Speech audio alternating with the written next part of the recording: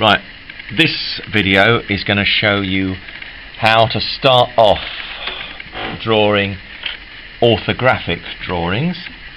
First of all, you need to understand orthographic drawing, which by now you should do.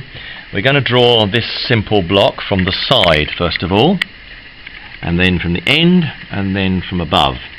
So we'll have a side elevation, end elevation, and a plan, or bird's eye view. Right, first of all we need a drawing board, which is this, a piece of paper which is fitted onto the drawing board. Now this type of the rotary drawing boards, you push that little thing down there, put the paper under there level with the black line at the bottom, let it go to this corner and lift that little metal thing up, and the paper is between there, that line there, and this one, and it's held in place. This is the T-square, and that clips in there like that. Push the little red thing down and you can slide it up and down, and it will be parallel, literacy link there, parallel all the way up. If you want to draw vertical lines, use a set square, and for this orthographic drawing you usually only need vertical lines or lines at 45 degrees, which this set square will do perfectly. You'll also need a ruler, because in this case you've got to measure the block. Right, most important, sharp pencil. Sharpen it and make sure it stays sharp. And you need to get used to the idea of pressing lightly or whatever. Right, first of all we're going to draw a line towards the bottom of the page, faintly. That's the base of our object, like that. We need to measure the object, and it is 32 millimeters high. So I'll make a mark from that line 32 millimeters up and draw another line at that point. So I can put my pencil in that point and slide the T-square up to it, let go of the red thing, another faint line, very faint line. Notice that I've drawn two lines on here and it's not covered with dirty fingerprints, which is exactly what it shouldn't be. Right, take your set square,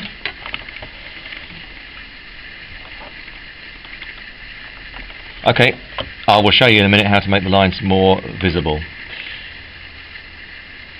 So another faint line vertically,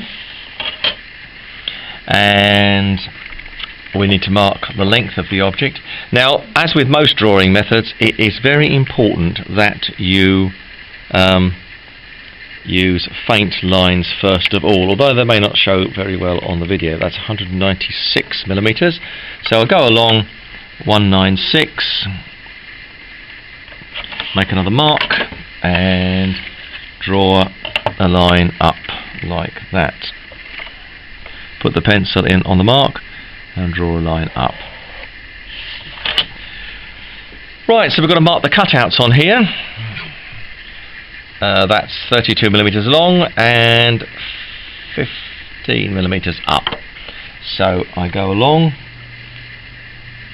32.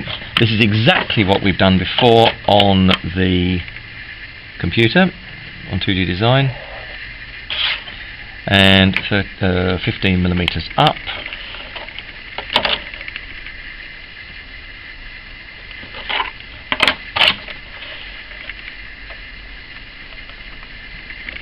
Now this piece, you'll see why I'm drawing the lines across later. This piece I can draw in with a hard line now, a dark line, because that is a line that I actually want to show, and as is that one now. Right, so that's the lines that I want to show on the object, on the drawing. Right, measuring always from the same end. That centre slot is 92 and 110 millimeters. So the first one is 92 and the second one is 110. And I draw a vertical line, nice and faint, put the pencil on the dot and draw up, and again there. Notice there are still no dirty fingerprints. Right, the depth of that central cutout is 12 millimeters. So I come down from the top edge there, 12 millimeters there, and I'm going to draw a line across from there And of course that bit is what I actually now want to show, as is this bit. And those two. So I'm building up my drawing as I go, and you can see how it's developing. This is not particularly difficult, and in some respects it's less fiddly than doing it on the computer. Right, that line there, the top there, is from the end is 178. So I measure 178 millimeters. Numeracy all the way here. We need to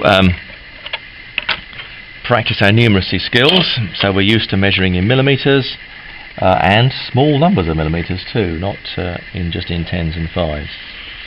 And here, measuring up from that bottom line, I think that's 10 millimeters there. So from the bottom of the object, I'm measuring up 10 millimeters. Now, on some occasions, there are lines which are not actually at the angle that you've got your set square, so you have to do those with a ruler or with your set square off the T-square.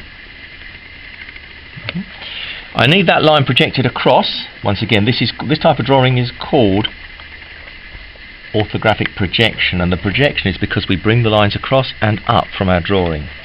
Right, so I'm just going to finish off putting the lines on here and along there. Notice there are still no dirty fingerprints on this, and then this one here.